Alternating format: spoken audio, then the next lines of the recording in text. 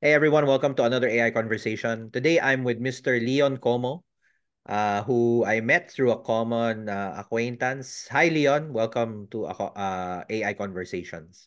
Hello, Doc. Happy Sunday. Thank you for the chance to talk with you today. Yeah, so I was saying our common acquaintance is Miss Rosario Cahucom Yeah. Bradbury. At that time she was executive director of CCAP, and I remember we were supposed to have coffee yata sa Peninsula.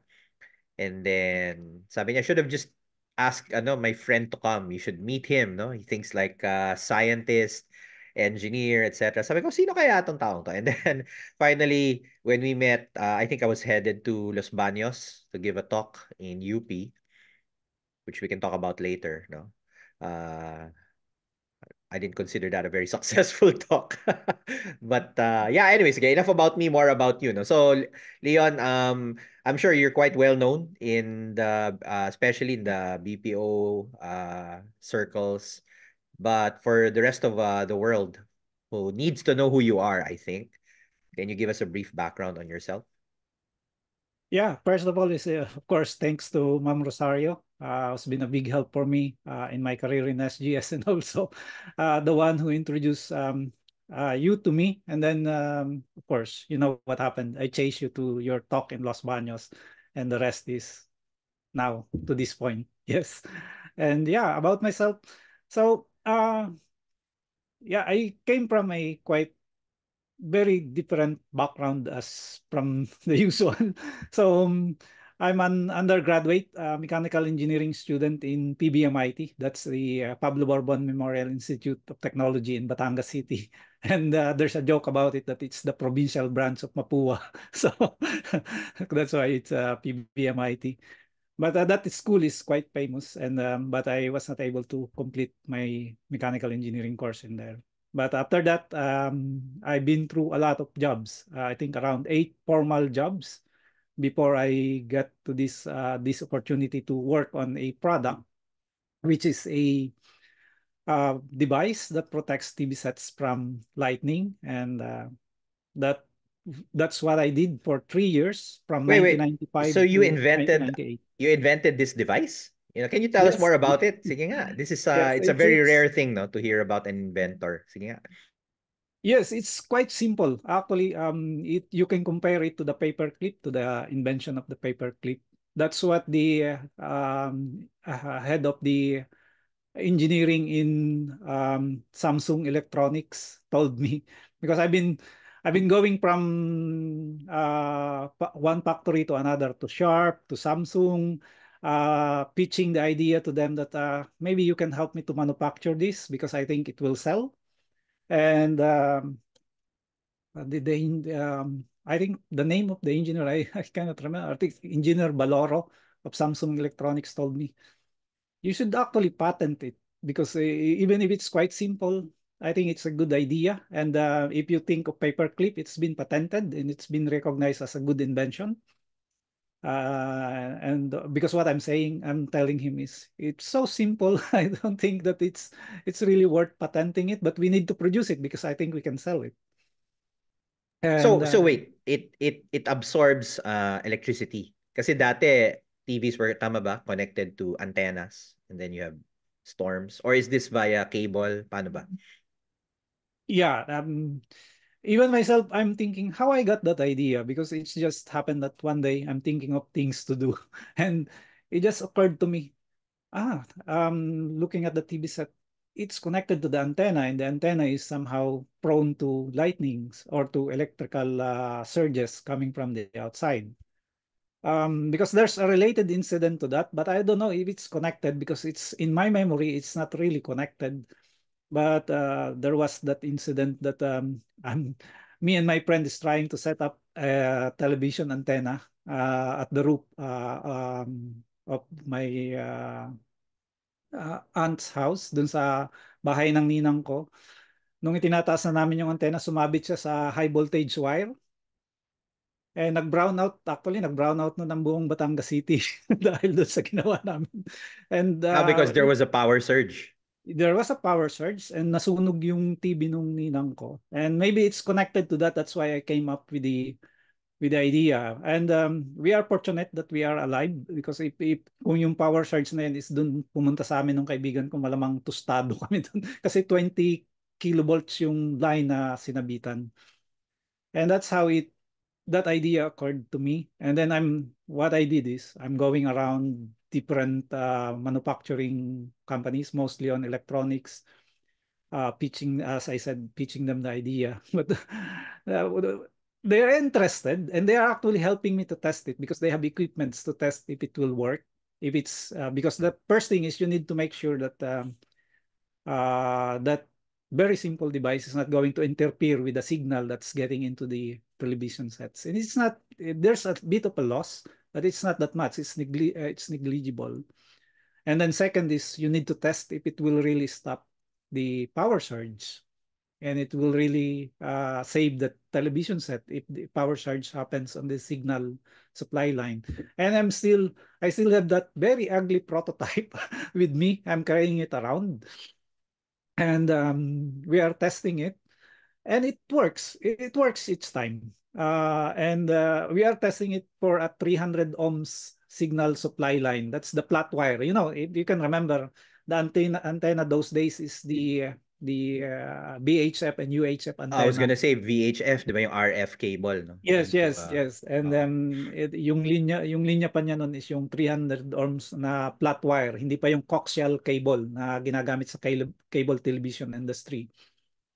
Yeah, that's how it happened. And then I of only course, remember this because obviously, when I was a kid, we used to play computer games a lot.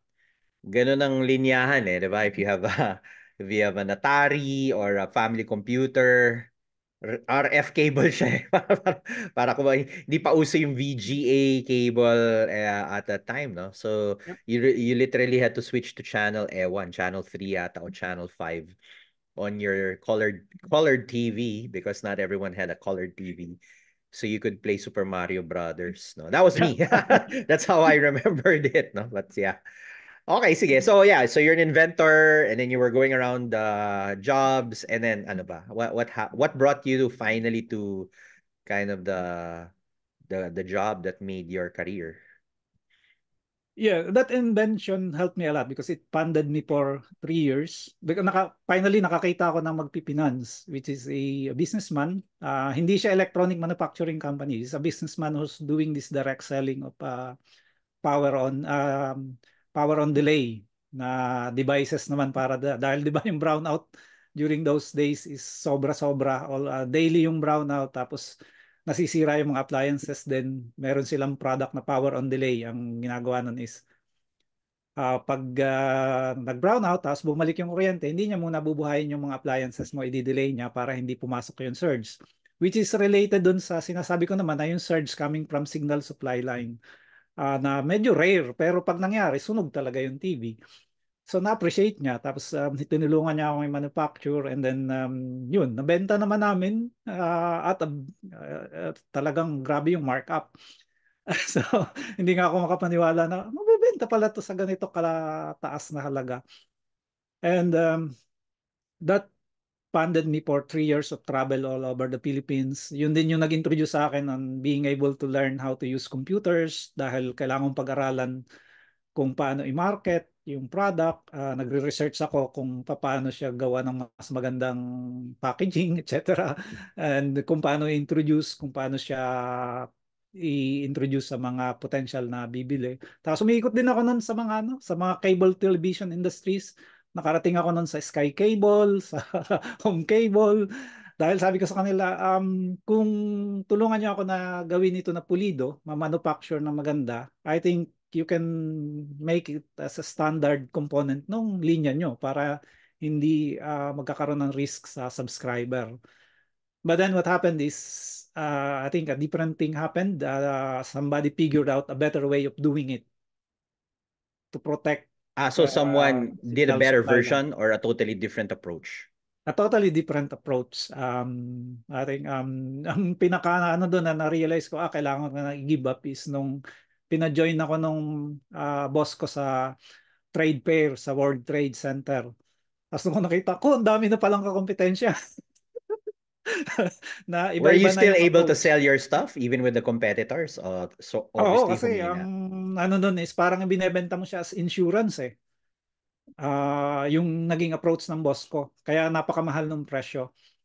Dahil sabi ang deal namin nun is, okay, you install this device sa inyong TV sets. Pag nasira yung device, is papalitan namin ng bago. Pag halimbawa nasunog for whatever Really? reason. Wow, ganun kalakas ha. So you could basically guarantee the TV set using this device. But in the meantime, you're earning this incremental cash flow. Parang insurance, no? Parang Kasi insurance hindi nga naman kasi lahat tatamaan ng kidlat, right? oo, medyo na-realize namin, rare naman talaga yung mismong talagang tinatamaan ng lightning. Ang medyo risky is yung sa cable supply line kasi pag biglang isang linya yung tinamaan, ang daming madadamay na TV sets. Pagka lahat yun, kliyente namin, siyempre lugi. So in effect, of course, this is just me thinking like because my background is in finance, no? You were selling a device, but actually what you were selling was insurance, basically, That's right? how it works in a way. Pero of course, technically, you're just working around the system that you are selling a device, but actually, it appears as if it's an insurance of the TV set. Yeah, and From Lightning, which is from a supposedly cash flow great. standpoint, it will behave like an insurance policy na meron lang device, no? Yes, And hopefully the premium, is it a one-off premium or a subscription? Pays for the cost of the thing, right? it's one of it's one of. But the thing is, of course, you're only as good with your commitment for as long as your company is surviving. Right. Pag wala na yung kumpanya mo, paano makakapag-claim yung mga bumili, di ba? Yeah. That's the risk that the buyers are In taking. hindsight, syempre this is all under water under the bridge, no? But I would probably magkano benta nyo nun? Do you still remember per device? How much Yeah, were you selling it? I'm able to manufacture it. Kaya siyang i-manufacture sa at lowest cost na siguro around 30 pesos each device. Pero I'm manufacturing it around 50 pesos. And then we are selling it at 1,200 yung pinaka mahal. Na one off, no? Ah, Yes, one you of. know, you could have, syempre, water under the bridge, imaginary na lang to, but you could have sold it for a subscription of 100 pesos a month. So you can protect yourself for a year for 1, 2, and then we guarantee you upgrades as and when, or if the device becomes defective, you can return it, we'll replace it immediately.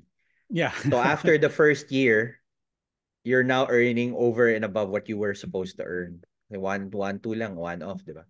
And that would have made a little extra money that could have covered your claims. No? Kasi ang insurance may ganyan eh. Patak ka lang ng patak, forever. Or maybe it's a 5-year plan. I'm thinking, so actually the lifetime value is 6,000 per person for which you would have manufactured 50 pesos. Gosh, no? Imagine mo if Oo, nung naisip ko siya, sabi ko, kasi ako, simple lang ako mag-calculate. So, binibilang ko, ilan ba? Nag-research ako, ilan ang television set sa Pilipinas? Kung makuha ko lang yung 10% ng market, that's going yeah. to make me a millionaire. Oh, for sure. Gano'n naman ang calculation for Gas- any eh. Ganun ako nag-isip nun, ganun yung drive, ganun yung ambition kasi you just want to make your first million, di And ba? then I don't know, how much was a TV back in the day? Couldn't have been more than 6,000. Siguro yung cheapest nun is around that. Hindi, mas mahal pa ang TV sets yun. Surprisingly, Doc, 12,000? Ganon? Mga ganon. relatively, mas mahal pa ang television sets nung time na yon kaysa ngayon. Relatively. Kasi I Uh, remember back in the day when I was a child, parang the magic threshold for anything expensive was 10,000 pesos. Pag sinabing naka mil ka, milyonaryo ka na. yep. Ngayon Pero nung time na yon, 10,000 yun yung is. may mga TV sets pa nun, yung mga flat screen TV nun is mga 200,000, Okay. So 500,000. that's relatively recent. Yung Akala ko mga we're plasma talking about 80s. television Yeah, sets. the plasma, that was an interesting trend. Mga 6 digits 'yon, no? Yeah, And mga people. talagang mayayaman lang ang nakakabili nun at So that was the presyo. target market for you? You were targeting the 200K crowd kasi yun yung mga nagbo-burn out agad, no? Pag may surge sa Sila power, yung no? syempre gusto lang ma-insure yung TV sets nila. So pag nag-advertise kami noon, Sunday mag-advertise kami niyan sa Manila Bulletin, Inquirer, Pwede bang magbanggit dito ng mga newspaper? Yeah, of So, course. Wala naman tayong sinasabing masama sa kanila eh. yeah. So mag-advertise kami sa kanila. Monday morning yan, nandun na yung mga tawag. Ang karamihan sa mga tumatawag galing sa advertisement, yun talaga mga ganon, mga mamahalin ng ang TV sets nila sa Magallanes Village. I think nakapasok ako sa mga malalaking bahay na talagang ninenervyos ako kasi sabi ko pag nasira ako kahit isa sa mga TV set na to, tapos na aking karir nito. That's it. That's it. You're gonna owe someone for everything. No? Tama, tama. You're right. Okay, sige. So you were doing the inventor gig for 3 years, and then what happened? Yeah, what happened is nung na-realize ko na mukhang dead end na. Kasi yung boss ko rin is parang nag-struggle na rin yung business. Medyo na parang saturated na yung market. Though marami pa rin yung interested na ibenta yung device kasi tingin nila is marami pa rin mabebentahan. But then medyo naging mahirap na yung cash flow. uh, Naghanap na ako ng work. So, and then I got married. So, you know, I got married. So I That think that tends to change things. No, once you get married. yeah, that changes my perspective kasi taking chances on an invention and by the time is nag-iisip pa rin ako, if I'm able to do that, baka I can also think of something else that I can work on and then it can be sold. And nung pagkakasal ko nga, ganun pa rin ang first few months after my marriage, is yun pa rin yung pinupursu ko. Pumupunta ako sa mga malalaking companies. Nagpipitch ako nung baka pwede pang ituloy na mag-compete dun sa mga nabanggit ko na nakita ko sa World Trade Center ng mga competitor. Sabi ko, baka pwede makaproduce na mas maganda rin, mas produce na ang labanan tapos pulido, pero talagang mahirap makapenetrate kasi wala pa lang ganun dito sa Pilipinas na sila yung mag-initiate ng manufacturing na large scale. Lahat is almost coming from somewhere else. Ah, you mean we don't have a manufacturing base? Kasi We abroad, have, but uh, they are manufacturing based on contracts from other countries. hindi katulad sa abroad, anyone can just have something fabricated quite simply, no? Dito, fabrication is it hard to do pag gaganyan? Oo, hindi sila basta makapasok sa kagaya ko na coming from nowhere and then they'll try to do it. They will have to go through that maze of having those approvals from those for which they have contract with. Kaya medyo mahirap pag ganun ang diskarte. Mapoproduce ko siguro yun. I have to do it myself. I have to come up with a good manufacturing system. I have to, it's going to be a lot of investment from my side, of which obviously I don't have that money at the time. Yeah, actually, you're talking about something that I'm also quite passionate about, which is it's really hard to set up a startup in general, no? And I've only been doing startups na are digital in nature, no? Data products. That's already quite hard. Well, in your case, you need physical products, no? You're manufacturing a device. I wouldn't know where to start.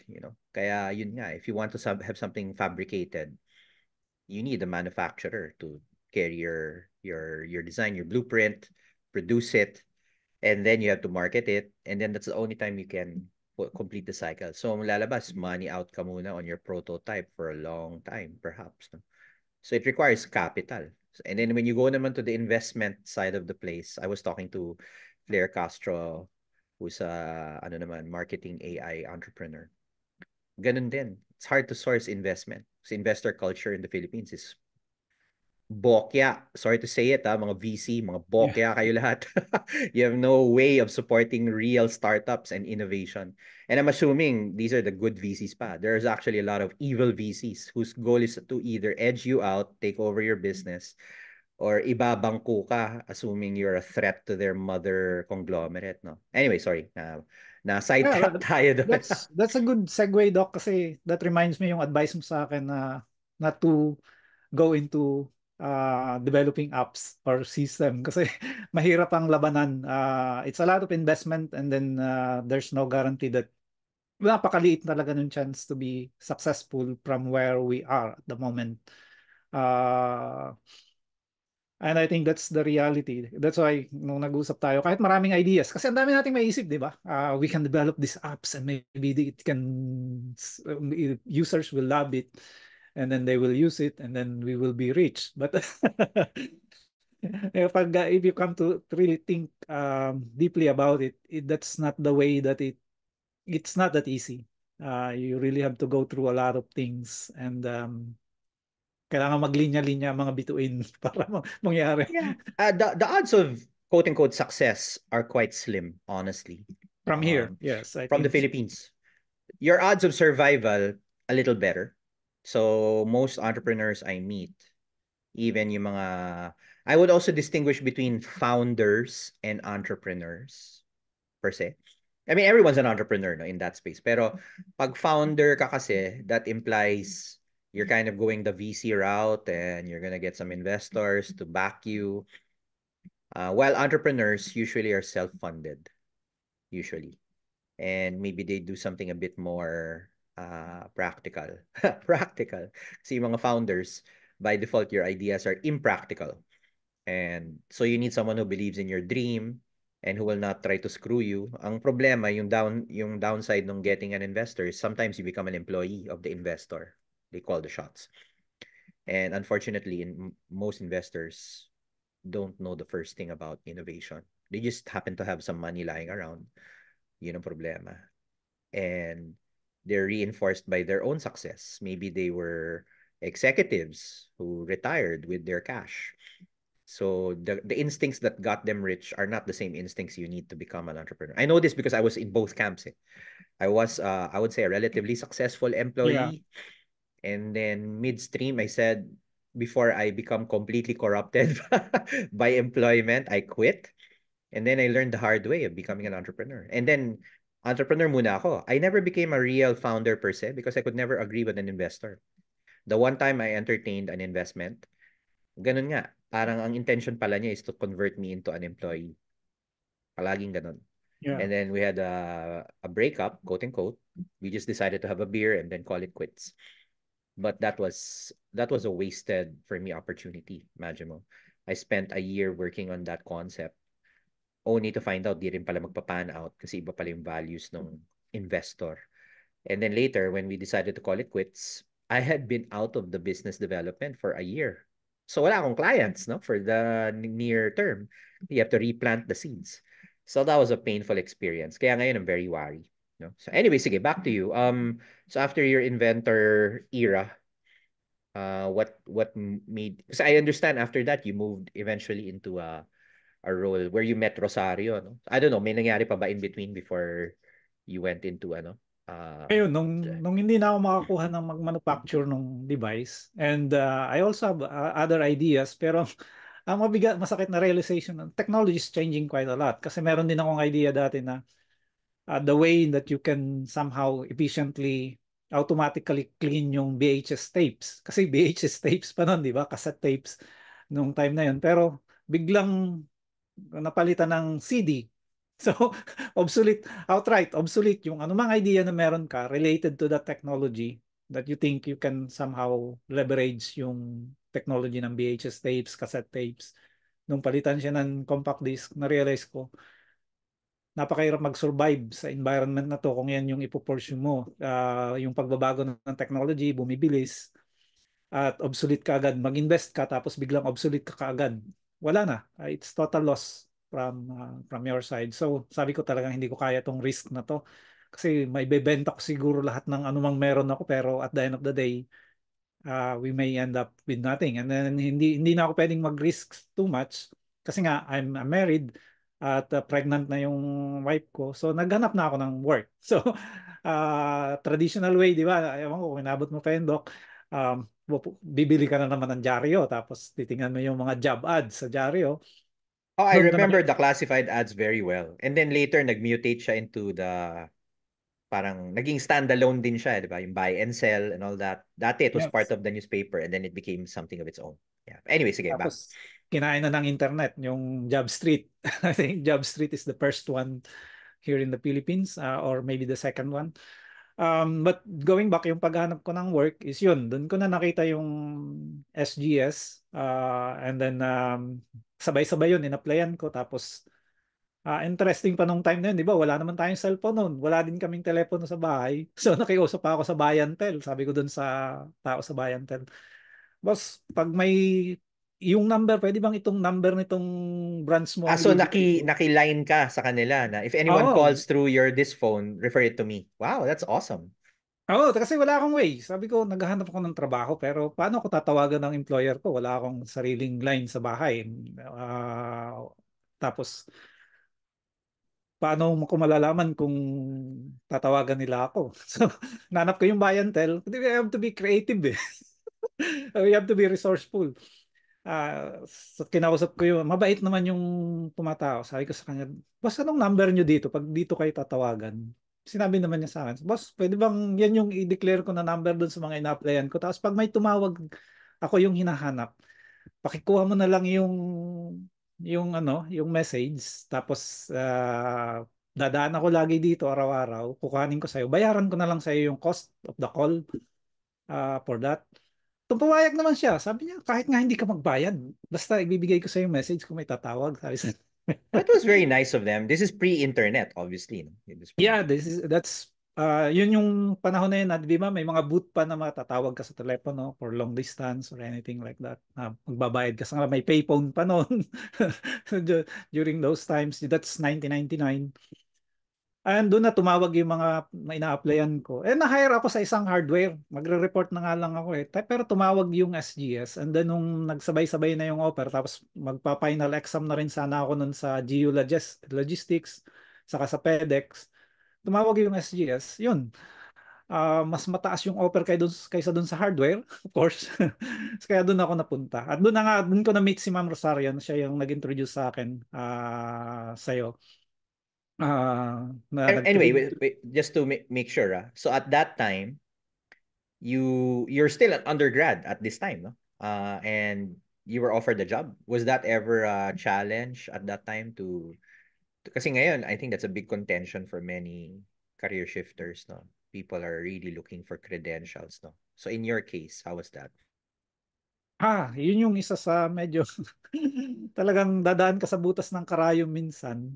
Kasi doon pa lang sa advertisement, sa job ads pa lang, lahat doon nakalagay, kailangan college graduate ka. May mga degrees pa na nakalagay kung anong dapat natapos mo or anything.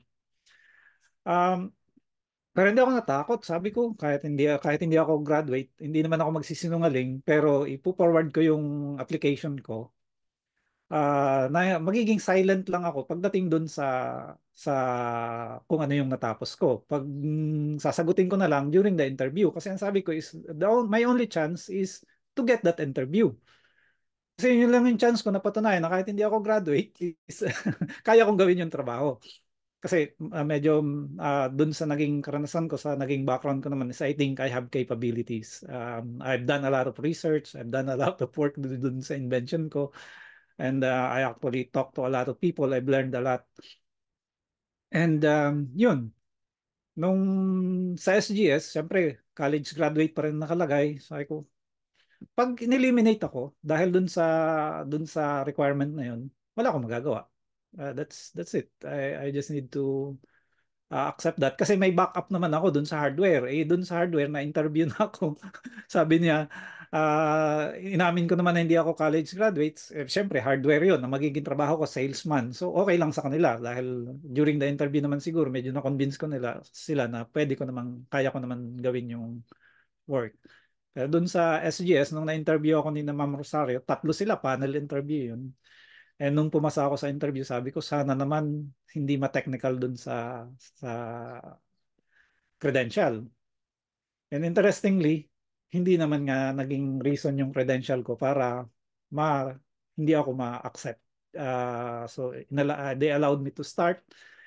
And then of course, dahil alam kong tagilid ako, kailangan masipag ka. Kailangan pabibo ka. Kailangan talaga lahat ng itinuturo nila, i-absorb mo tapos patunayan mo na kaya mong gawin yung work. No, I And do. I wanna that's where it, personally highlight what you did, no? Kasi a lot of people these days, mga lalo na nga fresh grads, partida graduate na yan. they suffer from imposter syndrome. Na they think they're not qualified.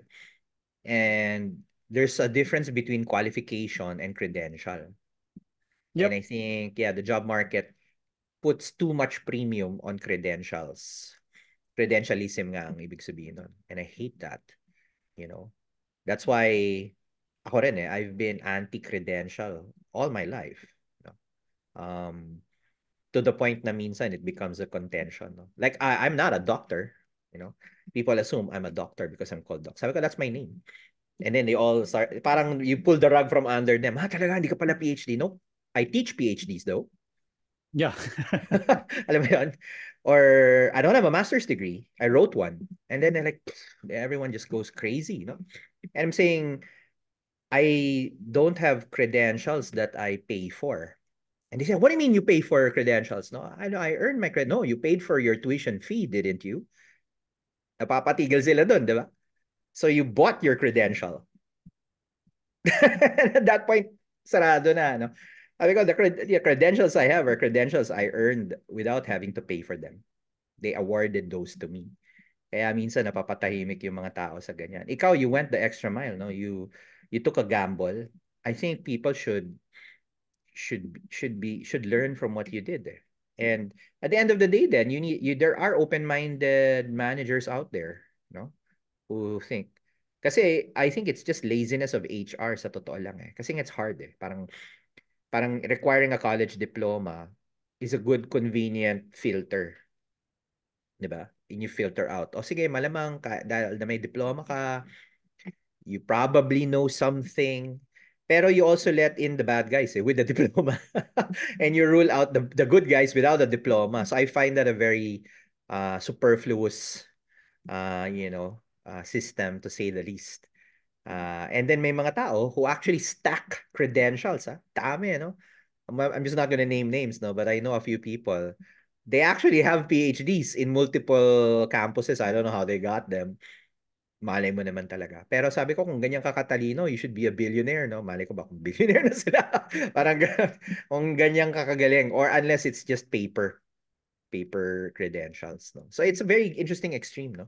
Pero yung totoo naman is, how do you assess someone who's really qualified for the job, really willing, and in your case, parang baliktad yung nangyari. I don't hope you don't mind, I'm commenting on that, no? Parang, because you did not have the credential, you felt obligated to put your best work in. Isn't that really ironic na yung wala pang credential, yung napipilitang gumawa ng extra mile, when that should be the default for everyone. And then yung mga may credential, lulusot, and then they slack off. Anyway, I'm making just a very polar comparison of the Yeah. stupidity of the job market at the moment. Anyway, Though I sige. have Na-trigger lang ako. Sorry, credibility. Leon. Go ahead. Pero Doc, medyo iba ng konti yung take ko diyan eh. Kasi yung kagaya natin is maybe let's say it's an exception to the rule. But then the rule will always prevail. Kasi the rule is, of course, you need to have the institutions, the educational system. It's part of the whole system that somehow filters and directs people on their respective careers.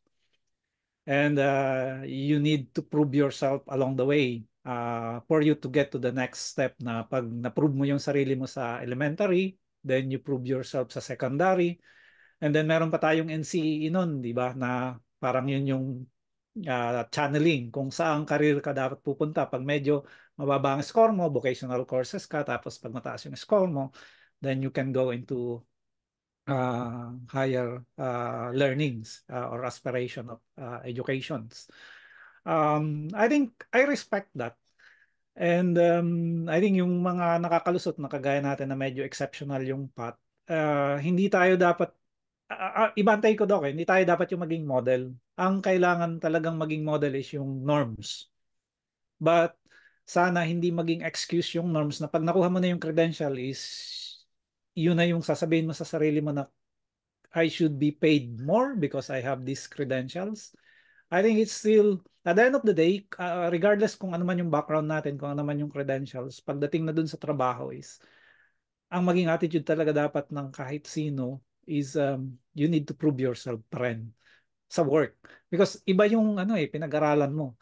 Iba yung theory sa practice. Kasi No matter how good were the teachings, tourist pa rin yun. Siyempre may mga apprenticeship. Pero alam naman natin, pag pinadala ka, yung OJT, ang pinapagawa sa iyo is mga menial jobs. Hindi ka naman talaga ini-immerse sa dun sa talagang totoong trabaho. Talagang ang magiging immersion mo is pagka ipinasok ka na sa work.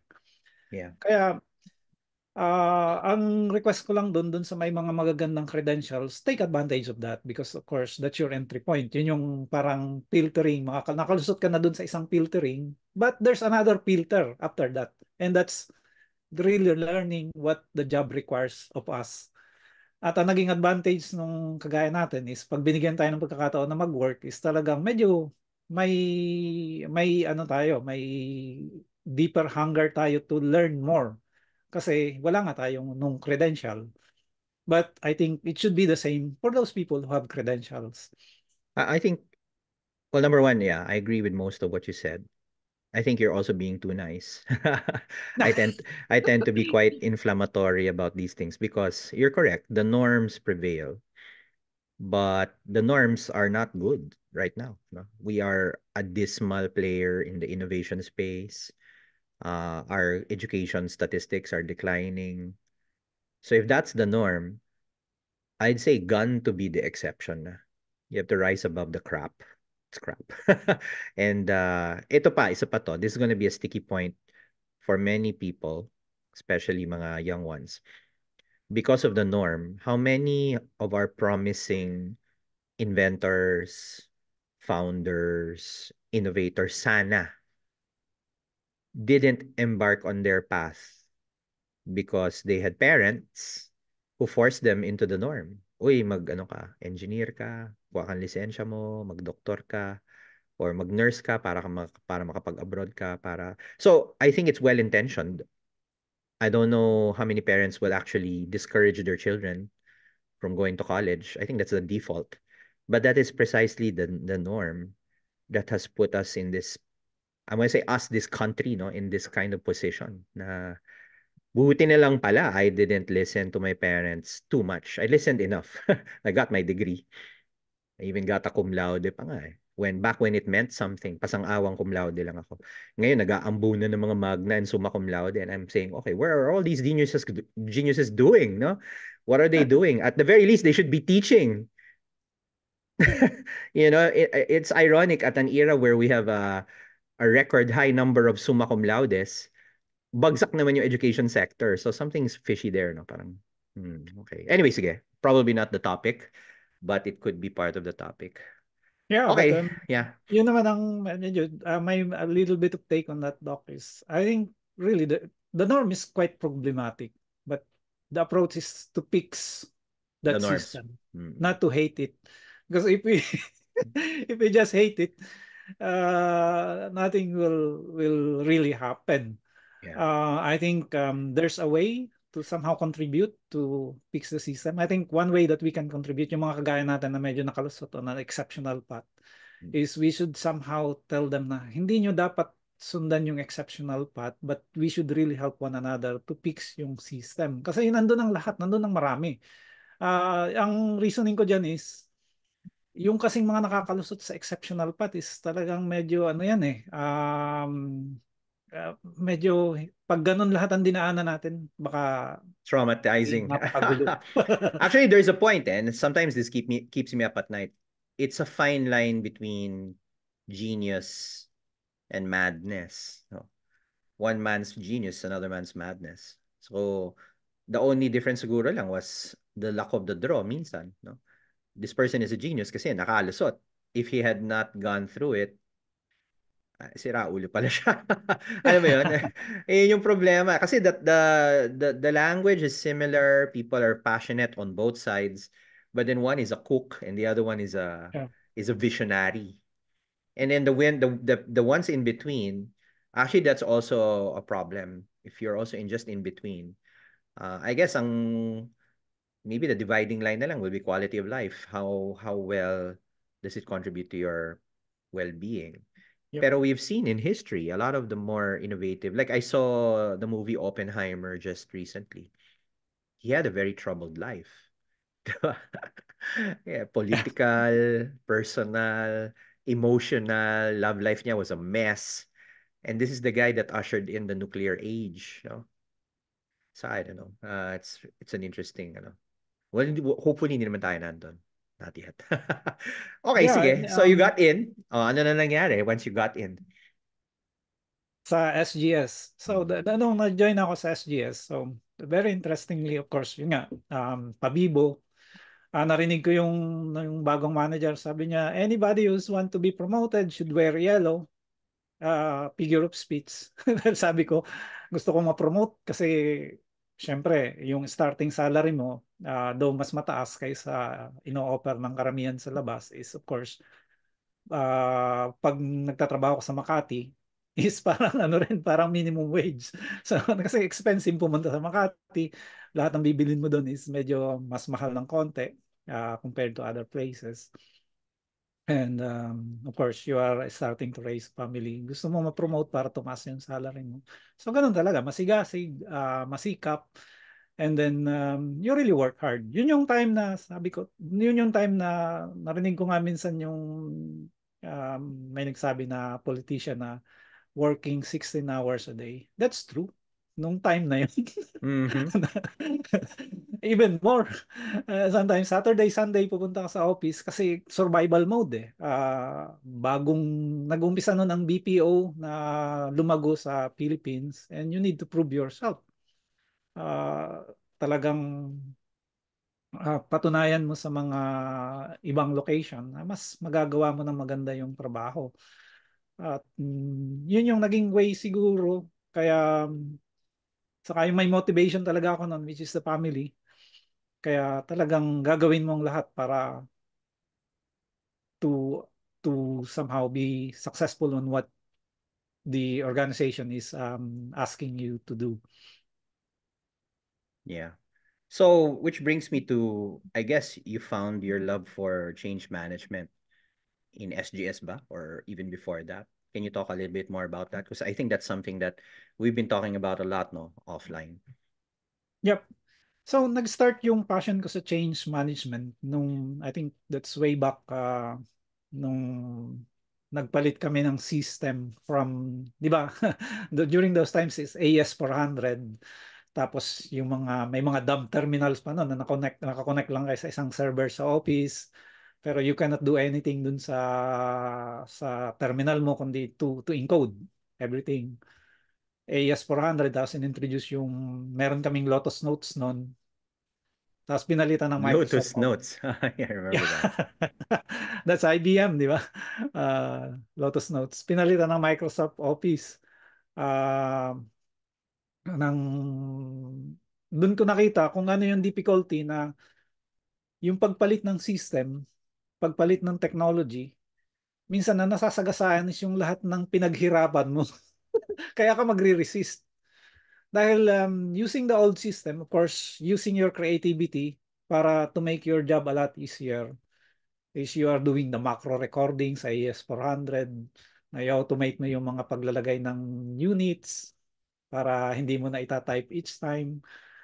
Tapos biglang papasok ibang system. Totally, yung pinaghirapan mong i-program na automated na before, papalitan na naman ng bago. So, yun yung nakita ko na reason kung bakit nagre-resist yung mga end users. And pag medyo abrupt yung change, sa halip na ma-motivate ka dahil mas maganda yung bagong technology, ang nararamdaman mo, nakapokus ka dun sa pain na nangyari sa'yo. At ang masama pa dun is pag hindi siya nare-recognize, which I think boils down into the root cause na dapat medyo kailangan i-recognize mo muna na yung mga mangyayaring medyo mahirap para naman hindi feeling mo as an end user is parang binaliwala. So, nandun ang galing yung passion ko for change management. And then, nung another new system is to be introduced, sabi ko, and it's been introduced to my team. Kami yung magiging pilot by the time. And nakita ko, umikot yung business analyst, nag-interview siya ng mga users. Pero nung in-interview niya ako, parang maganda naman yung mga question niya. Pero hindi siya masyado nakikinig dun sa mga sagot ko. Sabi ko, medyo disappointing. Sabi ko, Kasi gusto kong ipaliwanag talaga what we are currently doing para ma-consider dun sa pag-design ng bagong system. Ang nangyari ganun. Pero anong naging resulta nung idini-deploy na yung system, nung tinetest na namin. So, ang daming ang hindi po pwede talaga. Hindi mo talaga matatanggap kasi magbabagsak yung productivity dahil medyo may gap dun sa design. Coming from a client-based application sa web-based application. Pumapatok na kasi nun yung ano yung web-based application. Pero you are doing a lot of things offline na talagang sasagasaan lahat yun where you are very efficient and gagawin mong online with ano yung time na yun ang connectivity pa is medyo hindi talaga ganun pa kabilis. It's yun yung time na maswerte ka na pagka meron kang 100 kbps na na bandwidth. So, uh, kaya panay ang reklamo ko nun. Kaya siguro naisip ni na Ma'am Rosario dahil si Leon is puro reklamo. Isama na lang natin sa project. Si- Since you're the biggest critic, you might as well be part of the solution, no? Parang ganun. Yes, yes. And then, yun naman, sabi ko, pag pala problema ka, tapos nabigyan ka ng opportunity to be part of the solution, you should make the most out of it. And making the most out of it, it means na kailangan talagang basahin mo yung lahat ng mga kailangan mong basahin. And it's a lot kasi you need to read all the contract instructions, you need to read all the procedures, you really need to understand para makakapag-participate ka sa project na meron ka talaga madadalang value na hindi perfect kasi may mga times din na yung mga inputs ko ay bigla mong ma-realize, mali pala, then babawiin mo nung titingnan ka ng masama ng developer. Sabi mo ganito kahapon, bakit ngayon babaguhin mo? Wala tayong magagawa. Some realization, it's better to correct it now than later. Mapahiya na tayo ngayon kaysa naman sa mapahiya tayo kung kailan medyo expensive na siyang gawin. So, ganun na nangyari. Naging tester ako. Tapos from ang position ko na supervisor, na-demote ako to being help desk ng, ng bagong system na i-deploy. Pero naging hindi naman ako masyadong nadi-disappoint kasi nagustuhan ko na yung ginagawa ko. Kasi doing the analysis, doing the help desk work, being able to answer a lot of questions, that excites me pagka may napipix na issues. And yung tanong mo about change management, dun ko pa rin nasasabi na ang kailangan lang talaga dito is kailangan talagang merong sistema yung change management na nandun sa foundation of everything that you're trying to do. Because if it's that's taken good care of right from the beginning, I think less yung cost ng implementing new system. Less yung magiging resistance ng end users. It will never be perfect. Pero parang exponentially you will be able to improve your chance for success. Kasi nandun talaga lahat ang impormasyon na kailangan mo along the way hanggang sa maging successful yung bagong system na ini-introduce.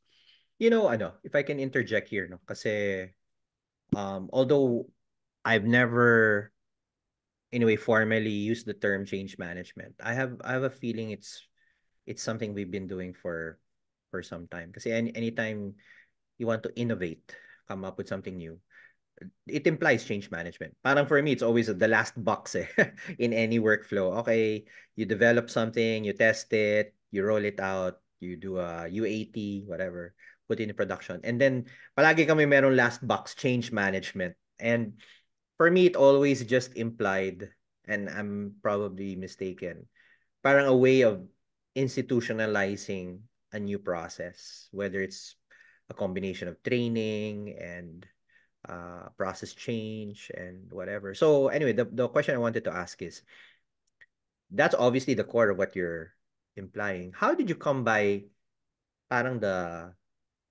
concept of it? Is it something you can formally study? Or did you pick it up organically? Or are there tools or are there parang references that you had to consult? Did you know it was change management from the get-go or then later mo na lang na-define? How did it happen? No. Right from the beginning, hindi ko pa nga alam yung label na change management. Because from operations, na nagre-resist ako doon sa mga changes na ako yung nagre-resist kasi tingin ko is hindi na consider yung mga talagang kailangan i-consider ng mga requirements into being part of the project team, doing the testing, and then eventually becoming the help desk and doing a lot of business analysis in between. So wala pa yung label na change management. So ang change management na narinig ko is all about creating the training materials and about communication. Na-realize ko yung label na change management nung yung manager ko naman, nung inoperate na namin yung Global Application Help Desk, he asked me to take the ITIL certification. And then part nun is, of course, part na nung process sa ITIL certification is change management. Na-introduce na yung concept doon ng change management. Pero doon ko napag-isipan, sabi ko, change management is, kagaya nga ng sabi mo, Doc, parang part naman siya ng lahat ng klase ng ginagawa natin.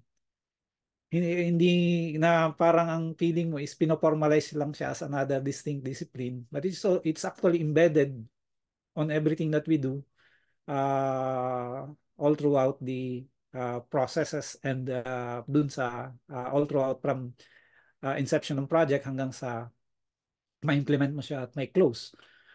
Um, so parang redundant na you have another discipline to be put in place na change management. Pero sabi ko, dahil ang kahirapan sa change management nga is nung tangible pa yung mga changes, halimbawa, ang papalitan is machinery, outright, alam mo na kung paano i-manage yung change. Kasi nakikita mo kung ano yung pinapalitan. Halimbawa, ang pinalitan is from typewriter, pinalitan na siya ng computer. Hindi ka naman siguro masyadong magkikling na ayaw ko ng computer, gusto ko is typewriter. Kasi obvious na mahirap mang gamitin ng computer dahil you lack skills. You need to manage that change and you are willing to do that. Pero pagdating na sa mga ang papalitan na is mga software, bagong application, kumbaga blurry na yung lines. Alin ba yung acceptable? Alin yung pinapalitan lang due to preference? Alin yung pinapalitan lang dahil it looks better? Alin yung pinapalitan lang dahil it's because of cost consideration na na-overlook na yung transition pagdating dun sa end users. Kaya ngayon, nung ang nangyayari ng mga changes is parang hindi na siya masyadong tangible, I think the more that the change management discipline becomes more relevant. And na-realize ko dyan, I think that's from 2010 nung nagkaroon ako ng 6 months tenure dedicated as business analyst. Doon ko na-realize na kahit kaano gaganda yung pagka-analyze mo, kahit gaano kaganda yung bagong solution compared to the old one, pag binigla mo yan, ang pag-introduce, at hindi mo ipinaliwanag muna, hindi mo in-involve yung mga taong gagamit ng bago mong solution, malamang magre-resist talaga sila. Kahit pa 100% sure ka na, it's a much better solution, much more efficient, much more convenient for them. Kasi yung muscle memory nila from the old ways of doing it, saka yun nga, yung may mga solution nila na attached to it na hindi ka naman na tingin nila is mas maganda kaysa dun sa bago mong in-introduce, napakahirap i-overcome pag hindi mo minanage sa kanila ahead of time. So, Do you gradually, I mean, just on that point, no? Kasi I've always believed that any innovation, even technological innovation, is ultimately a people innovation. No? It's a change in people, change in persons. Kaya nga, if I go the negative route, I love quoting yung McKinsey statistic of failed digital transformations. 70%, 70. That's almost a guaranteed failure if you do something like that, no? And they cite na the highest risks are always people risks. So that seems to parang go hand in hand with what you're saying, no? You have to be careful how you introduce the change, ganyan, ganyan. Even though the change is logical, it's based on data, it's based on every argument you can think of. It's profitable, pero for some reason, hindi naman yata yun yung driving factor for successful change. Marami mga successful changes are very abrupt, very, sometimes, many times subconscious or unconscious. Like the decision to adopt video conferencing because of the pandemic. Kung hindi ka na tinutukan ng baril sa ulo na, okay, you're gonna die if you go out back to your office because of COVID, whether that was factual or not. Parang the world suddenly shifted. That's digital transformation. Boom, no? Everyone shifted. Pero it's hardly kind of what we think of successful transformations na yan, very gradual, very whatever. So I don't know, what's your take on that? No? What's Yeah. the crucial component? I think that's very telling observation, Doc, yung sinabi mo na ang successful changes is minsan is yung abrupt, that you didn't actually did this so-called change management before it. Pero ilan lang yun. Ilan lang yung po pwedeng magkaroon, ma-meet yung condition na yun na you have no choice. Because the biggest problem of a lot of projects is the dilemma of choice, yung decisiveness. Sa design pa lang is napakarami ng option na pwede mong tingnan, napakarami ng pwedeng puntahan ng design decision sa bawat iteration ng mga application or software projects. And sometimes we naturally, pagka ikaw yung nasa technical side, you go to the easiest route possible technically. But sometimes the easiest route technically is not the ones that will really fit the real requirements on the ground. And then it will be a back and forth of a lot of things na pag na-realize mo na hindi talaga pala siya tatanggapin kasi they still have the choice. And you are correct that if the situation comes to that point na ang gagawin mo is you talk to the CEO and you tell the CEO, tell everybody they don't have a choice so that they will use this. And then Yeah, of in course, many cases, it's political, isn't it? Parang kung hindi yan sinuporta ni whoever, kaya nga one of the last things I learned before I left corporate, because I had to leave corporate at that point, was um you have to find a sponsor for whatever you want to do. And I had that reinforced again when I was an IT vendor. I briefly became a vendor also. I worked in an IT firm. And it's not a life I would wish on everyone, but it was certainly educational for me. Kasi it's one thing to be instigating change from within. It's another thing to be instigating change from outside, basically selling it to the recipient of the change. And sometimes there are cases when it's easier to be outside. Kasi at least you're met at face value by your client. Alam nila you're there with an agenda, and alam nila you're there with a price tag. And if it suits their agenda to serve your agenda, and if they can afford it, then you have possibly a sale. Di pa guarantee yun. Possibly. But from within, ang hirap. Kasi by default, do you have a hierarchy? Tao ka lang eh. How come you, Leon, has all the ideas? You're not the CEO. Parang ganun, di ba? So, in a way, you need a sponsor who is at a certain level who can champion your cause. Actually, where I also learned this was when I briefly became, and a lot of people don't know this, I briefly moonlighted as a real estate broker. I was working with my mother, and we were selling condos, no? This was early pa to, in the mid 2000s for me at least, no? I was working in banking, but this was my sideline. So sanay ako dyan sa you go tripping, you show the property to the customer, you try to wow them with the model unit, and then you have the payment schedule, which work hand in hand with me because I had a finance background. I know how loans work, so I would also in a way guide them through the loan application process, which was actually really masalimuot sa totoo lang. No? Most people don't like the idea of borrowing money. Pero we're talking here about a big ticket purchase eh, buy a house. And then anyway, I remember buying a book, forgot who, parang The Art of Selling. Kasi sabi ko, I'm not really a born salesman. Okay? I don't know how this thing works. And I don't know kung sino nagsulat, Tom Peters yata or something. Basta one of the sales gurus. And binabasa ko, and sabi niya, the there's always three elements in the sale. No? And you can overcomplicate and bloat it. Pero you're always gunning for three things, sabi niya. First is, do they need it? Doon pa lang, bokya na marami eh. Parang, there are so many changes that are being forced upon you, pero hindi mo naman kailangan. So that talks to your point about abruptness. It's abrupt pag kailangan mo na talaga, whatever happens, you're gonna do it. Second, can they afford it? Okay?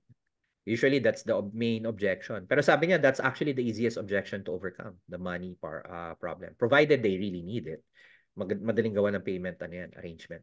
But the last is always where most salespeople fail, sabi niya. And it's, are you talking to the decision maker? And this is on a micro level. Like, kunyari, you're selling a house, kausap mo yung guy, and sabi niya, tanungin ko muna yung asawa ko.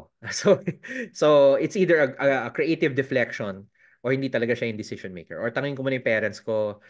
And then you as a salesperson, if you've already qualified the first two, na mukhang kaya nila to, mukhang kailangan talaga nila to, it's just a matter of finding that decision maker. And na kinakwento sa amin nung, kasi syempre, you get a sales coach trying to parang insurance din yan, trying to marshal all the agents to bag their first sale.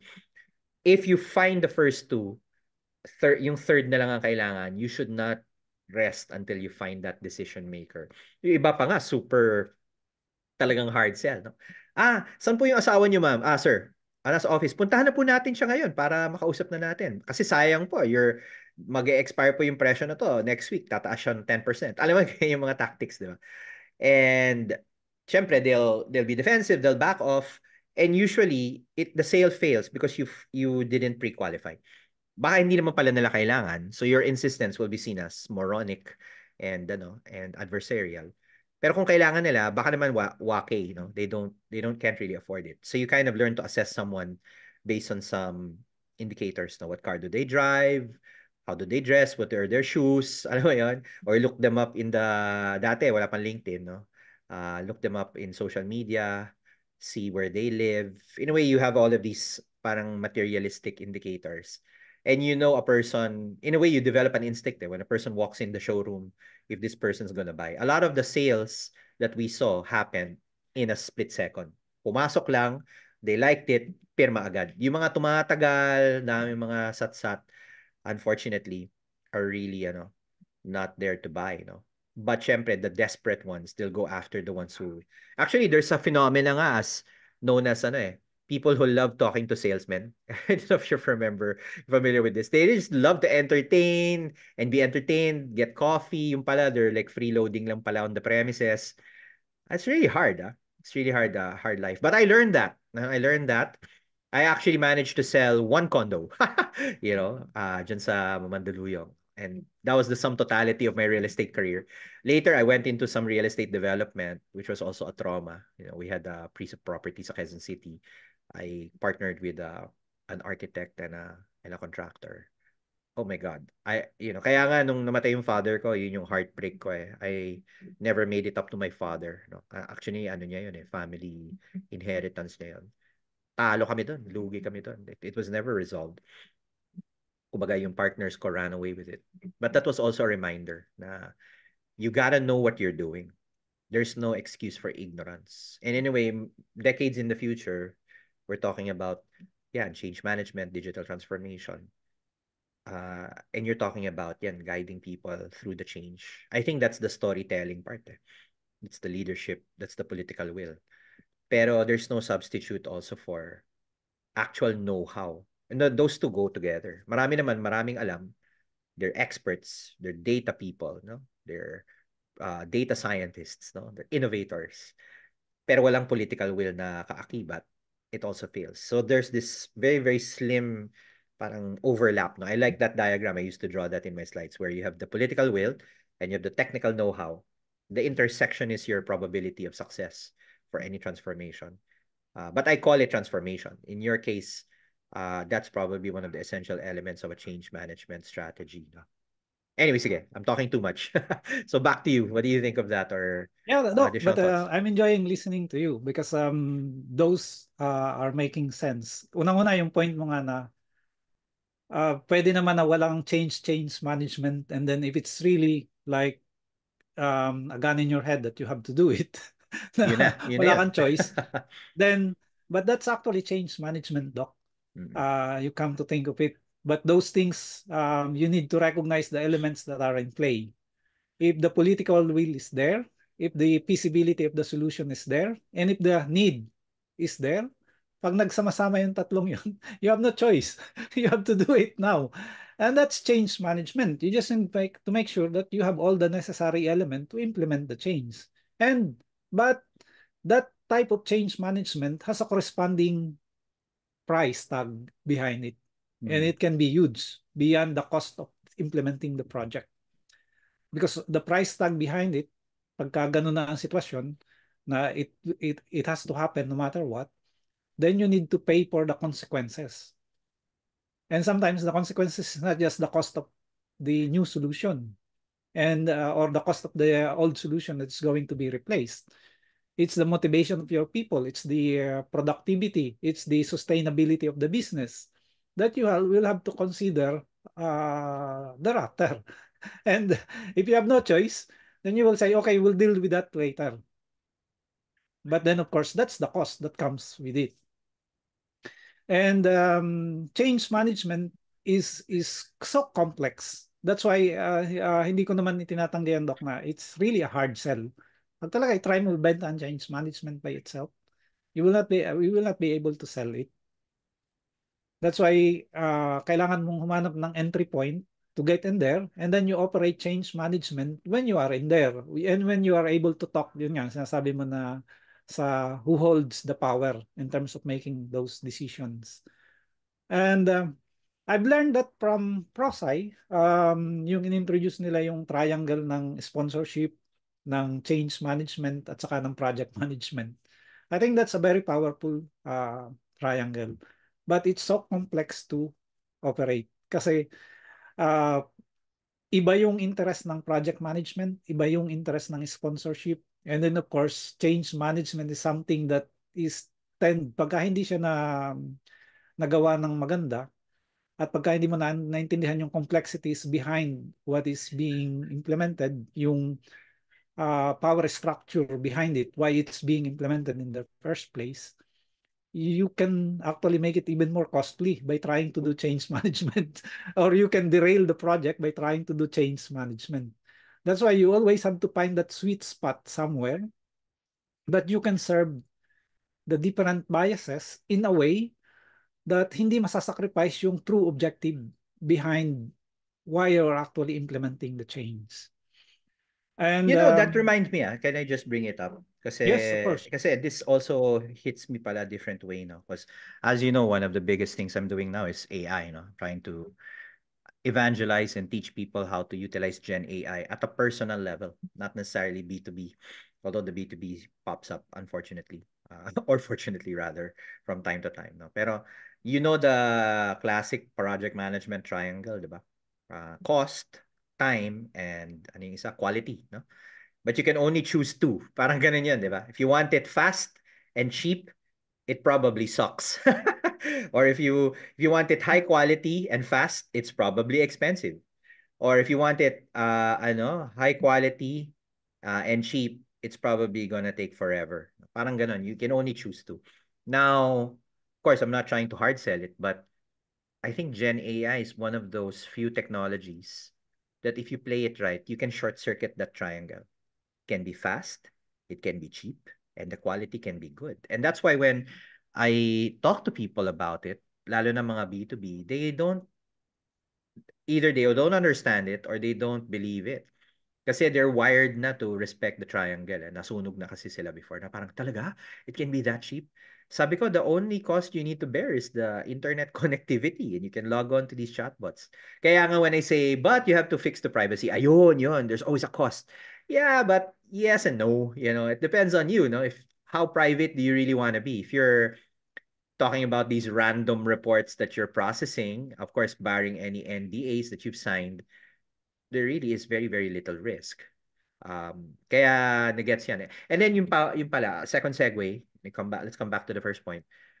Unfortunately, if you're dealing with technologies like AI or data anything, these are usually disruptive technologies. Kasi nga, by default, most companies start quite analog, quite, ano ba, driven by intuition, driven by gut feel.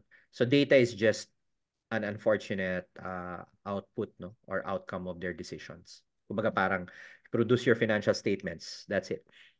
Pero what people try to advocate, and I used to do that a lot, is you make data the centerpiece.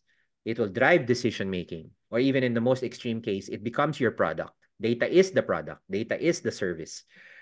'Di ba? Kasi sa karamihan, there's a primary service. Maybe we're offering, I don't know, um, food. No? You're selling food, or you're selling car parts, or you're selling a spa. No? Yun yung primary service. And then data is second fiddle. We'll support that via whatever, marketing, operations, ganyan. Pero talaga yung ultimate products are the ones that are made of data itself. Like, Waze is a data product. Google is a data product. Facebook is a data product. It's all about data first. Anyway, all I'm trying to say is, it's always implied na pag disruption, kailangan may change management. Di ba? Kaya naalala ko when I was in vendor land, kasi vendors sell many things.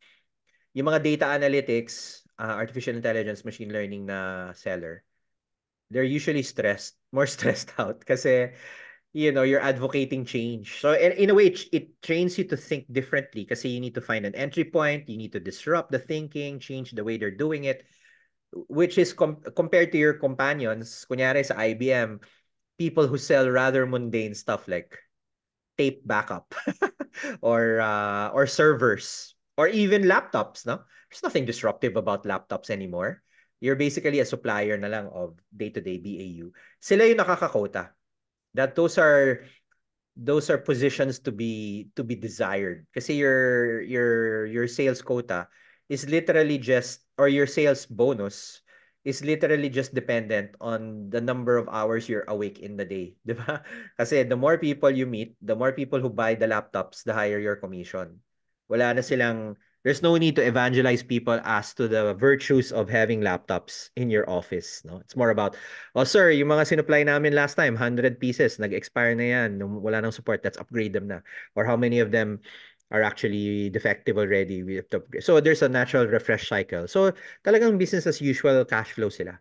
And these are the salespeople who make their numbers and are driving the BMWs eventually. Yung mga nasa fringe, yung mga visionary type who are trying to evangelize the use of natural language processing, automation, they are running against the grain no?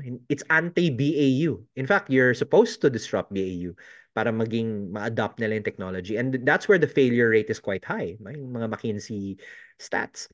Kaya yung mga nakaka-score dyan, and I've scored a couple of sales myself no, in my career. Parang condo lang eh.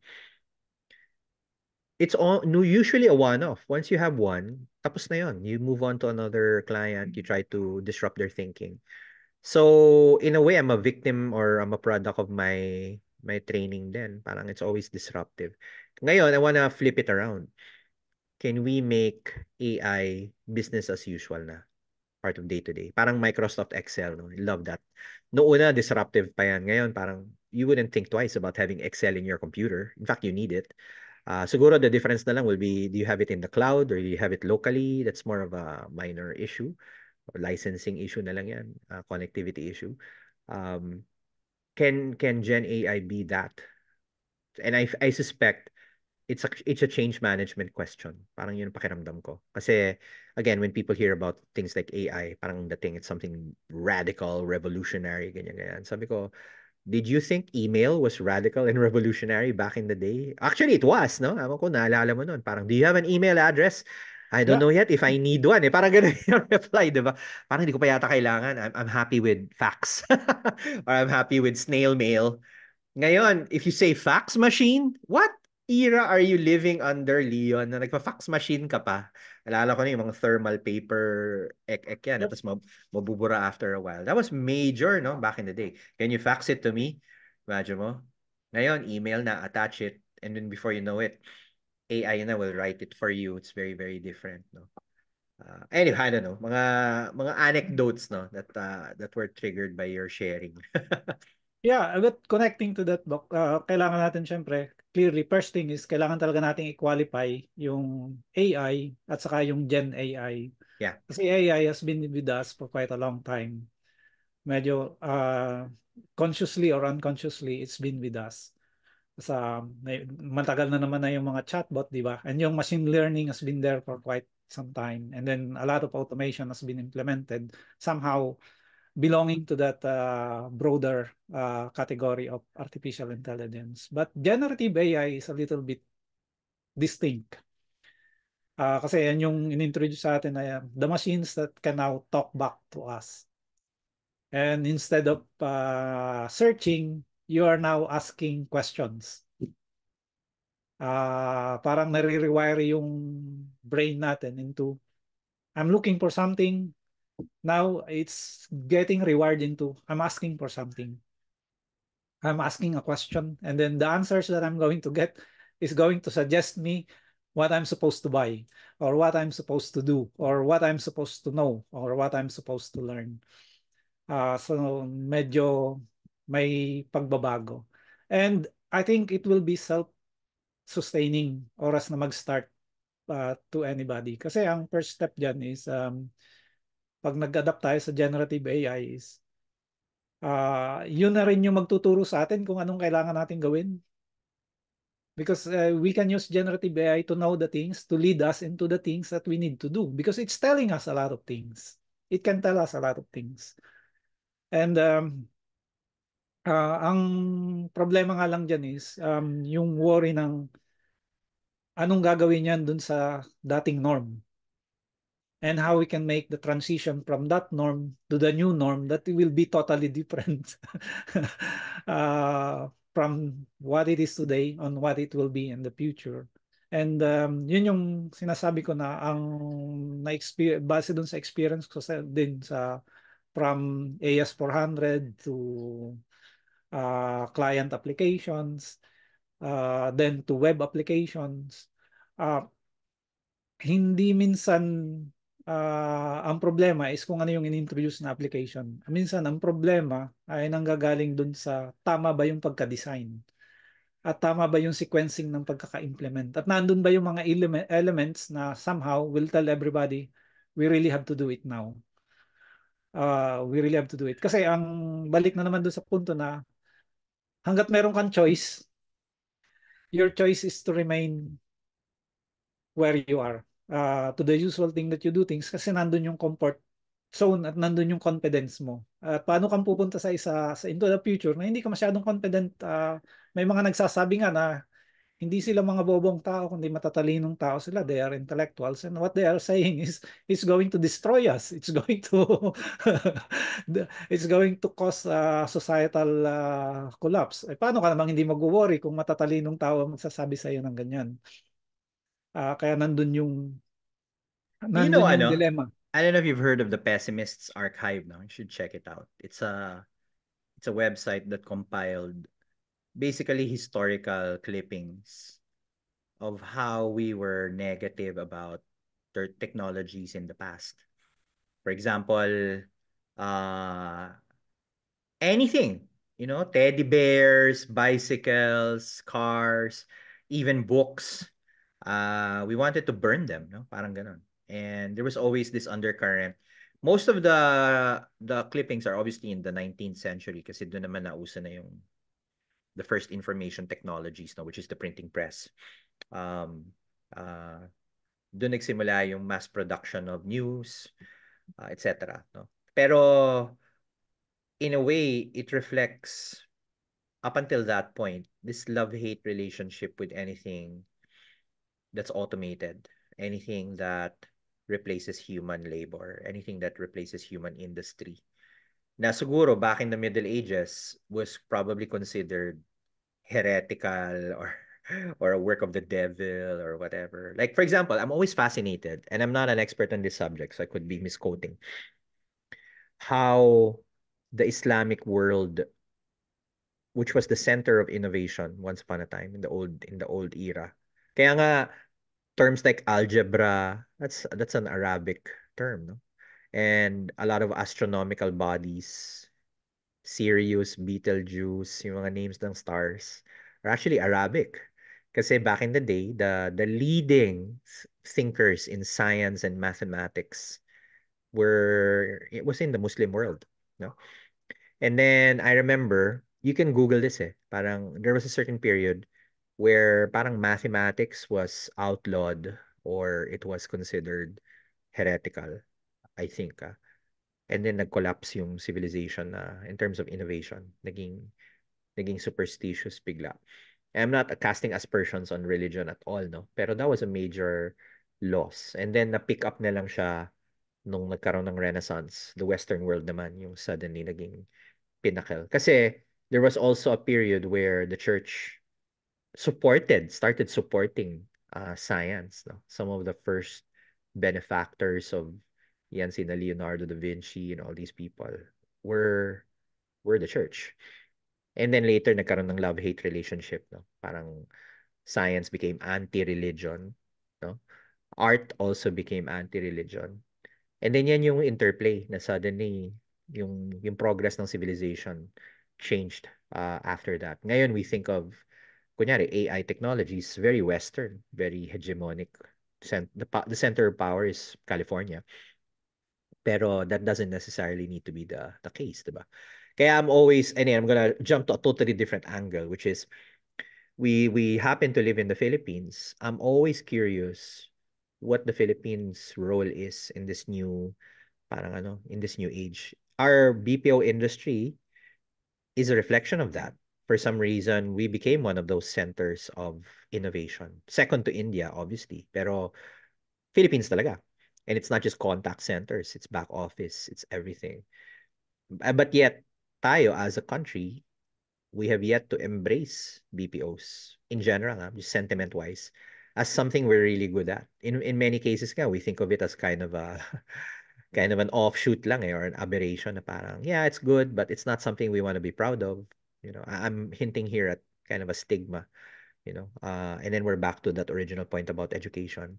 I feel all of these are change management questions, di ba? Parang you don't want to double down on what's working. You want to insist on something that hasn't been proven. May pros and cons naman pareho. And then the story, a lot of it depends on the story that you weave, that you convince people on. So it's already getting overwhelming at this point in my head. Parang, wow, how do you manage all of that? Kaya back to you, how did you manage it, or how do you propose to manage it? Yes, Doc. I just want to pick on that point about the BPO and then yung opportunity for the Philippines. Kasi naalala ko rin nung introduce ang BPO, ang tawag pa noon is call centers. Yeah. And ang initial reaction ko is call centers, paanong sasabihin nila ito yung sunshine industry by Uh, the time 2000, 2001, 2002, 2003. Sunshine industry yung call centers. Wala pa yung term na BPO eh. Wala pa yung term na IT BPM or anything like that. Um, and I'm thinking, soon it will be obsolete kasi tingin ko ang telepono, yung traditional phone that you're going to pick up the phone and you're going to call someone will be obsolete. And but then it turned out na we are able to make that uh, normal adjustments in terms of technology na naging hindi na siya uh, strictly calling you via phone. Now it becomes smartphone. It becomes all these apps that people are trying to contact us. And then we are able to process the information and then we are able to serve the needs via the BPO. And then now with the introduction of generative AI, so then how we are going to position ourselves here, yung industry and then the country as a whole. Kasi malaking parte ng economy natin ngayon ang BPO. I think we really have to be, that's why I'm seeing the opportunity na kahit hard sell yung change management. And that's why we are also promoting pragmatic agility. Kasi iba talaga to. Itong era na to na nag-introduce natin yung generative AI. Because the moment that you start using it is the moment that it will be self-sustaining so that you can go to the next step of adopting it. You just need to get your self into it. But that the moment that you get yourself into it, you make poor decision making. Yung sabi mo nga, pagka masyado kang nagmadali, uh, at tapos gusto mo naman is hindi ka masyadong magagastusan, malamang ang magsasuffer is yung quality. And then, ang tendency pa nito is pagka hindi mo talaga alam yung ginagawa mo is yung adoption mo is baka ang puntahan is mag-collapse. And then you need to redo everything. Kaya ang tingin ko, maraming magkakaproblema, kaya maraming mangangailangan ng change management. And then, we should be able to use yung concept ng pragmatic agility na pag nagkaroon ka na ng problema, then you need to have your choices. And in your choices, you have to be pragmatically agile. Because otherwise, you can easily become obsolete or you can easily be wiped out of the industry. Dahil pag bigla tayong binulaga, hindi yan kagaya ng introduction ng electricity na nakikita mo na kailangan mo nilang trabahuhin yung power lines and they need to build the generation system. AI can just come to you na, now here's the solution, here's what AI can do, and you have no choice but to use it now, and then you'll have to make the necessary adjustment because you have no choice but to use it. Pwede mangyari yun. Because pwede yung mangyari na it's happening at the background and then suddenly it just comes to us and then we need to make the necessary adjustment. And if that happens, that's going to be quite painful for those people who will be displaced. Pero hindi naman ganun ka-pessimistic ang view ko dyan kahit pa magkaroon ng disruption, kahit pa magkaroon ng um, sabihin na nating painful transition kasi I think we can quickly recover because you can leverage AI to recover quickly din.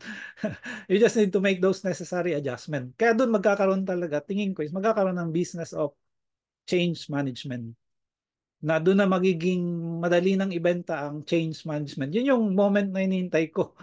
Kaya sa ngayon is kahit walang naniniwala or walang masyado na-convince is I'm not really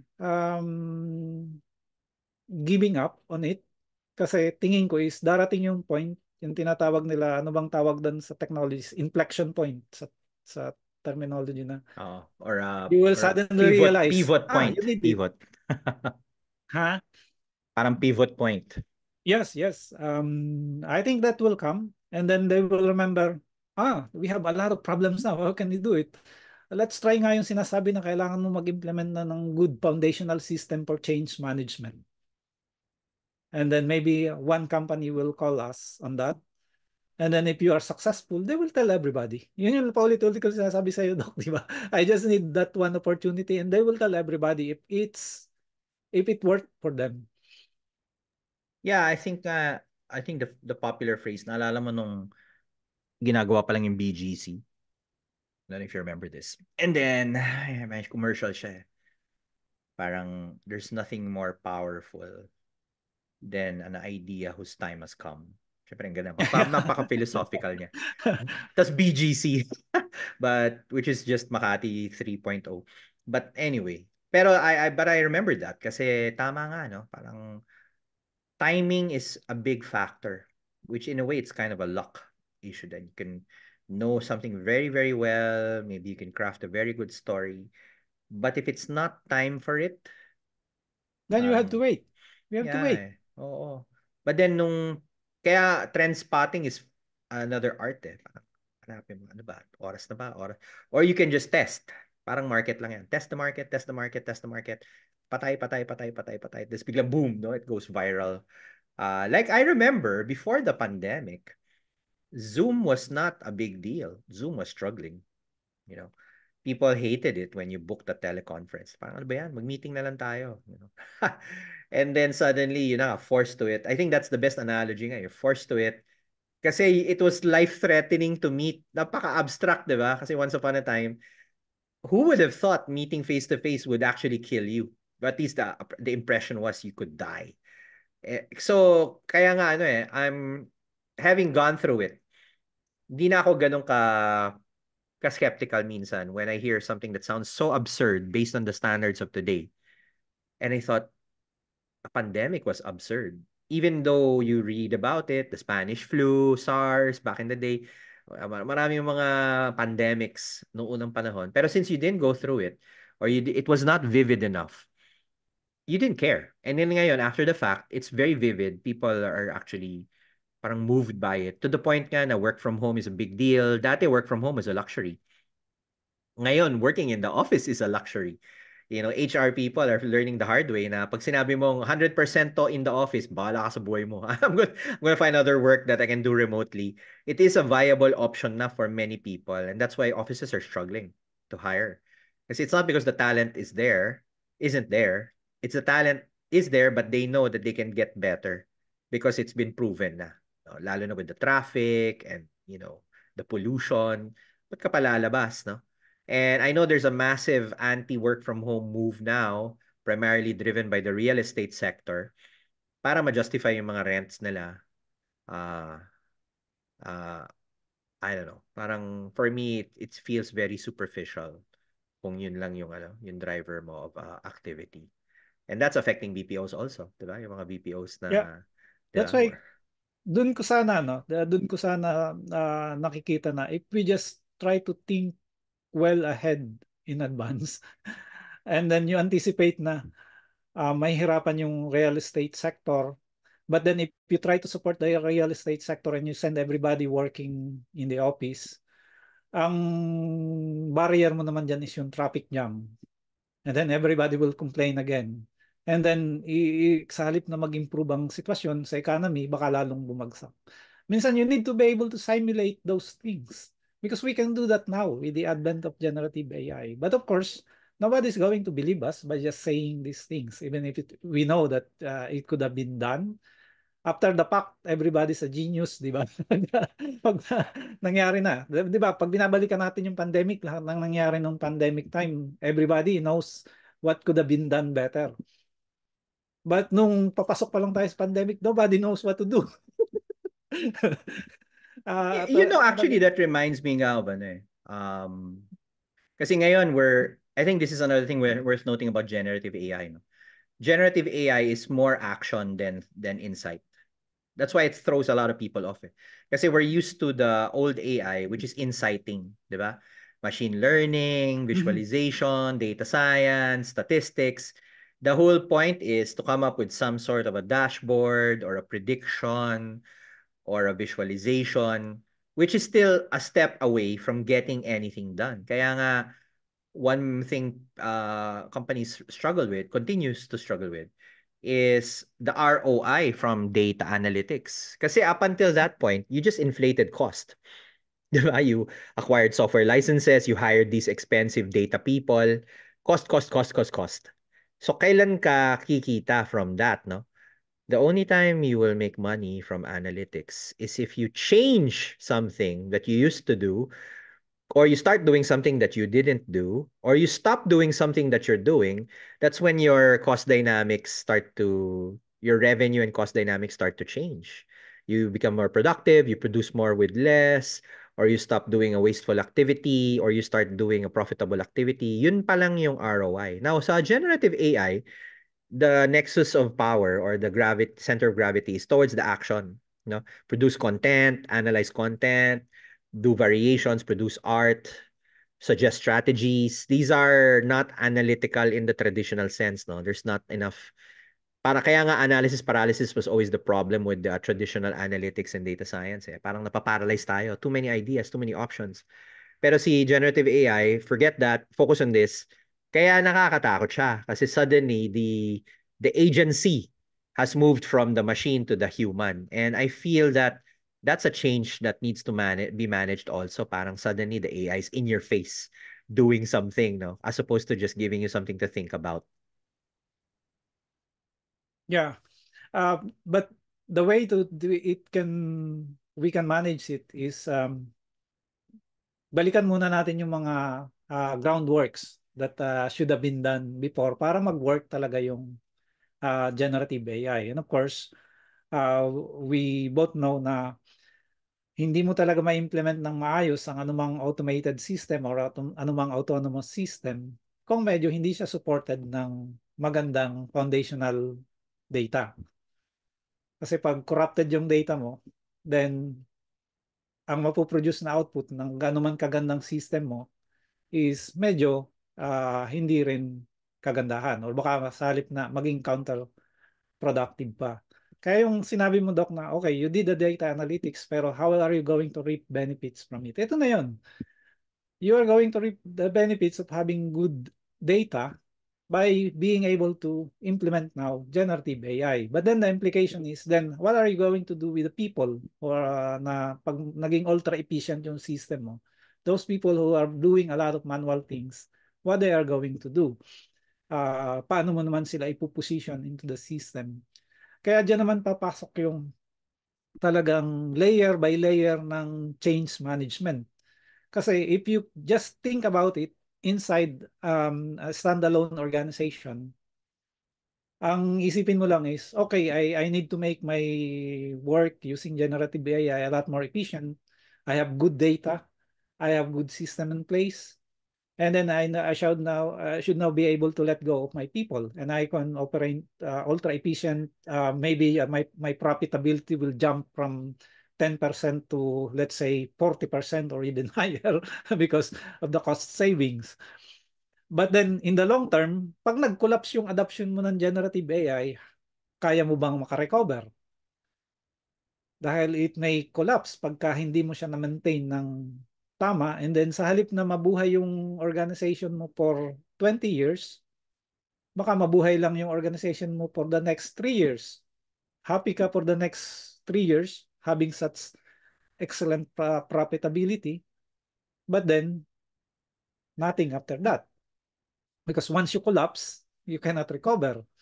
Dahil pwede siyang maging biktima ng overall dynamics na pagka ang nagawa mong napaka-efficient na company is manufacturing a consumer product, tapos bumagsak naman yung economy, sino ba naman bibili ng consumer product mo? So hindi lang ikaw dapat ang maging ultra efficient, kundi the whole society around you should also be ultra efficient. Kaya yung generative AI cannot be confined into hindi mo pwede siyang i-confine thinking about it sa loob lang ng organization mo. You need to connect it to a lot of other things that are going to happen around it. And you need to be on time on it, and you need to be on top of it. And dyan natin pwede siguro talagang i-anticipate na kailangan talaga ang foundational system mo, ang connection mo to the outside world, outside your organization should be should be well in place. Kasi poor decisions can really cost a lot. It can make you profitable for the short term, but it can make you collapse immediately after. Yun yung mga kailangan pag-aralan ng mabuti ng mga nag-a-adapt ng generative AI. At yun talaga. Kaya naman siguro, kaya naman ang nangyayari ngayon, Doc, talaga is ang discussion sa generative AI is global. And it's happening government to government, institution to institution, country to country, and then within the organization, within the industries, kailangan talagang pag-usapang mabuti. Kaya I'm making a bet on it na yung kagaya ng service natin will be in demand along the way. And talagang kakailanganin siya dahil it's a totally different type of change that's going to be introduced to us. Yeah, I mean, we barely scratched the surface, no? But anyway, just thinking we're at the hour, past the hour na nga. Yeah. Uh, and we can talk of Walang forever tapos to, about Doc. this, no? Yeah. Pero we gotta save something for the next episode. We gotta do many of these para Leon, no? Ang dami natin pwedeng pag-usapan. So, maybe just as a closer for now, can you give some parting thoughts about Gen AI, about change management, and then something to look. What are you personally looking forward to in this rapidly evolving landscape? One thing that I'm really looking forward to is kailangan talaga maging strategic yung adoption natin ng generative AI. And the first thing that we need to recognize at this point is hindi mo talaga siya po pwedeng i-resist kasi it will come no matter what. Kasi kailangan siya ng panahon. We need to be ultra efficient. We need to be ultra productive if we are going to serve our population. Because the alternative for that is yung sinabi rin, di ba, may nagtanong sa generative AI how we can solve the problems, yung problema ng society ngayon. Uh, ang solution ng generative AI is eliminate humans. And then you solve all the problems. Hindi naman yun ang solusyon, di ba? We cannot deliberately do things dahil na siguro wala naman sigurong gustong gawin yun. So we need to have new solutions that will certainly help us. And I think the new solution really is generative AI. But how can we make it work for us will require systematic adoption, strategic approach, and we really need to be part of the whole system that's going to make it work for us. We cannot do it standalone as an organization. You can be quite selfish, of course.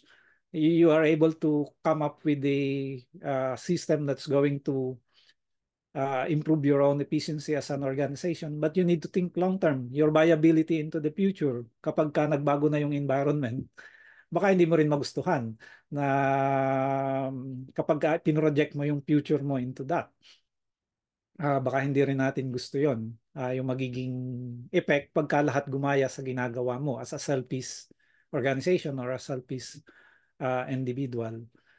And we really need to think holistically. I think na pag masyado tayo nagmadali, kagaya nung sinabi mo, I think that's one thing that I really appreciate in this conversation of us is yung highlight mo sa tungkol sa triangle ng quality, time, and cost. I think tama ka.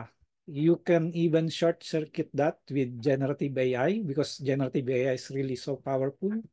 But do you like the long-term outcome of it? Are you going to be happy with that? Because most of the time, you will be able to short circuit it in a very selfish way. Na hindi mo niisip yung magiging effect sa society. Isang example dyan is if we are able to really um, make artificial music. And if artificial music becomes the norm, do we really like it? Na ma-eliminate ba talaga yung mga true artists? I think not. I think we should eventually go into a new industry sa music industry na parang magiging pagmimina yung sistema ng paghahanap ng totoong music kasi mapupuno tayo ng mga artificially generated music. Pero yung totoong music na may totoong artistic value, may totoong musical value, will be like true diamonds na kailangan pang hukayin sa kailaliman ng mundo para maging talagang valuable. I think that's the way that we need to look into it. And from change management perspective, I think the knowledge build up and bridging the knowledge gap na yung tinatrabaho mo sa ngayon sa prompt engineering, yun yung magiging effect nun. I think that's really the first step that everybody should really do. But we need to figure out the next step after that. And what's the next step when we are able to bridge the knowledge gap? The next step is we should be able to decide and we should be able to make choices na talagang kino-consider natin yung holistic scenario and then yung long-term perspective using the knowledge that we are able to build. And then after that is kailangan naman na kung meron na tayong good knowledge build up, we should learn to collaborate well with one another. Human to human, human to machines, machine to machine, and then continuous improvement around that dynamics. I think we can do a lot and we will be able to figure it out. And I think change management will be viable for that scenario. I'm going to make a good bet on that. Thank you, Doc. Yeah, and I think that's a good as place as any to end it for now, no? Yep. Sabi ko nga, Leon, dami natin pa pag-usapan. So I want to thank you for sparing the time, sharing your insight. Yeah, and I look forward to talking with you more about AI and generative AI and change management, no, in the days to come. Thank you for coming. Thank you, Doc. And I'm sure, yes, marami pa tayong pwedeng pag-usapan and I'm sure mas magiging concrete siya as we evolve into the next episodes. Thank you, Doc.